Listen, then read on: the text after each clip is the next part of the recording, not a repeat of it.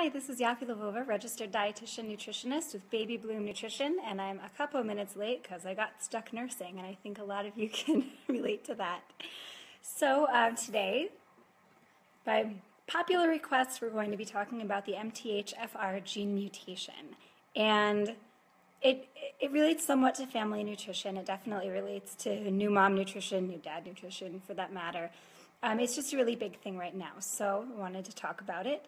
And first, a short introduction. I own Baby Bloom Nutrition. I do personal and small group counseling for any of the nutrition obstacles that come up from pregnancy through toddlerhood. That includes pregnancy, new mom nutrition, colic and fussiness, food allergies, food introduction, general well-being for early family. So starting to get some people to join. I'm very excited to cover this topic. This is also kind of a miniature version of a talk that I'm giving for Medicine Pro, MedicineTalkPro.org.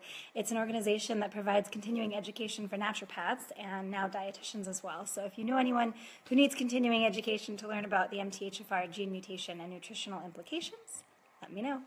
I will direct you to the right place. So first, MTHFR, what is it? Well, it looks like a swear word. We all know that. And for some people dealing with it, it kind of is. You know, you look at it and you see your diagnosis and you're like, mother, but that's not what it stands for. So what does it stand for? Well, I'm going to say it slowly. MTHFR, methylene tetrahydrofolate reductase. This is the enzyme that reduces 5,10-methyl tetrahydrofolate to 5-methyl tetrahydrofolate, or 5-MTHF. And what that means is it's taking an inactive, unusable form of folate and converting it to a type of folate that your body can actually use. And so what's the big deal? Is this a fad? Is this like some people have celiac, but everyone's going gluten-free now, and now everyone has MTHFR?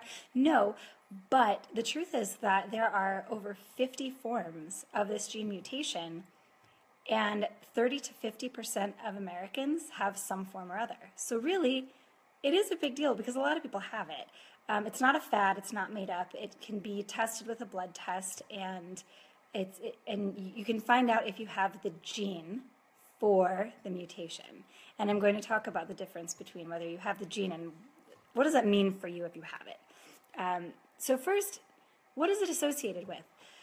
There have been a lot of associations between the MTHFR gene mutation and disease states. Multiple miscarriages, GI discomfort, Down syndrome has been associated recently with it, a lot of heart disease and inflammatory conditions, cancers, especially breast and colorectal cancers, certain childhood cancers like certain kidney cancers, certain types have been associated with the MTHFR gene mutation.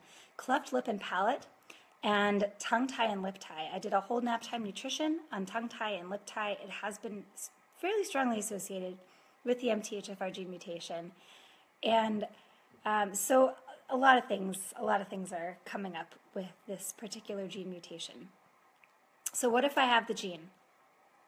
Okay, so what if you have the gene? A lot of people have been diagnosed after having multiple miscarriages, or they get blood panels when they're preparing to conceive, or if they have certain GI issues and their doctor is pretty progressive and wants to test for this. This is how people are really finding out that they have it. You can do that test 23andMe that breaks down your DNA. Some people don't think that it's really reliable.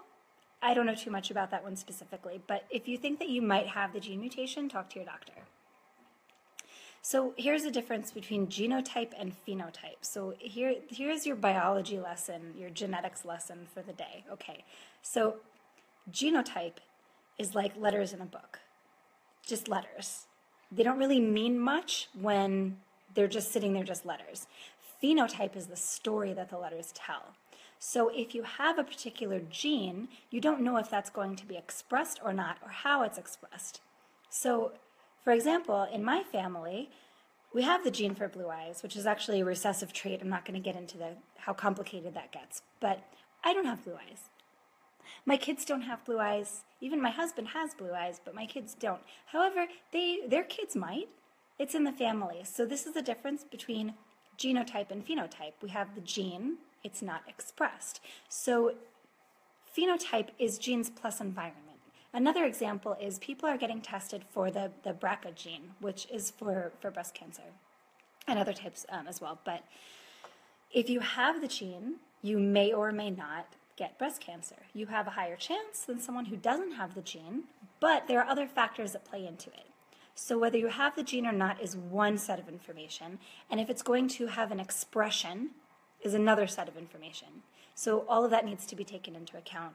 And that's where it comes back to, it may not be a big deal because although up to 50% of Americans have a mutation with this particular enzyme, it may not express itself. You may not have any ill health effects from it. It may not be a big deal to you.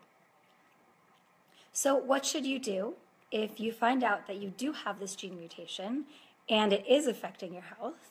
Well, it really comes down to two different things: supplements and diet. So what you want to do is, with your supplements, you want to make sure you have the methylated version of different, you want to make sure that your B12 is methylcobalamin instead of cyanocobalamin. So look on the label. Most of the times it's going to be cyanocobalamin. You really have to go out of your way to find methylcobalamin. And if you find one with the methylcobalamin, you're going to probably see that the folate version is going to be the methylated folate as well. And that's the other thing that you want to look for. You want to be taking the active form of the folate rather than the inactive form. And that's so that your body can kind of jump past in the cycle that step where you need the enzyme. It's not perfect, but because it is a cycle, so you are going to come cycle back around and need that enzyme. But chances are, if you have the mutation, then your enzyme is still functioning. It's just not functioning at 100% capacity. I'm getting very technical now. Another thing you want to do is look at your diet. You want to include foods that are high in folate naturally, because while foods that are high in folate are going to have folate that comes before that enzyme in the cycle, they're also going to have the active folate as well. So you want to make sure to get as much of that as possible. That's the biologically active folate, also called the 5-MTHF, which is the active form. And foods that are high in folate are dark leafy greens, asparagus, broccoli, citrus, legumes, avocado, okra, Brussels sprouts, seeds and nuts, cauliflowers, beets. I love beets. Everyone love beets? Can I get a thumbs up? Yeah? No thumbs up. Okay. So the other thing that you want to work on is there are some environmental changes that you can really control. Reducing your use of plastics, not eating hot food off of plastics, not putting hot things on something plastic. You want to reduce your plastic water bottles, for example. There are certain things you can do to reduce. Oh, you love beets, especially golden ones. I got my thumbs up. I love golden beets too. I made borscht with it once, and my husband kind of looked at me like I was crazy because the borscht wasn't red, but it was delicious. Golden beets are so good. Anyway. You want to try to limit your consumption of pesticides. If you can't go fully organic, try to look at the Dirty Dozen and stick to that to try to buy organic, to try to reduce your impact that way.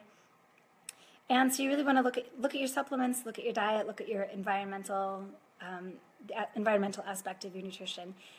And that's pretty much how you're going to deal with the MTHFR gene mutation. And the truth is that advice can be generalized to anybody. So you really don't have to find out if you have it.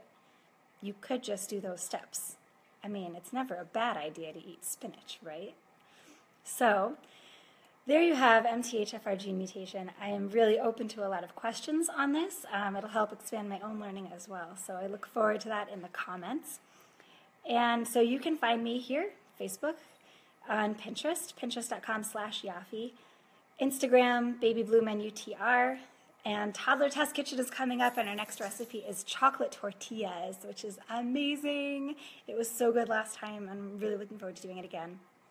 So next week on Naptime Nutrition, I'm open to comments. I don't have a topic picked out. So I will see you next week right here on Naptime Nutrition, Baby Bloom Nutrition Facebook Live, and I'd love to hear your comments. Thanks. Bye.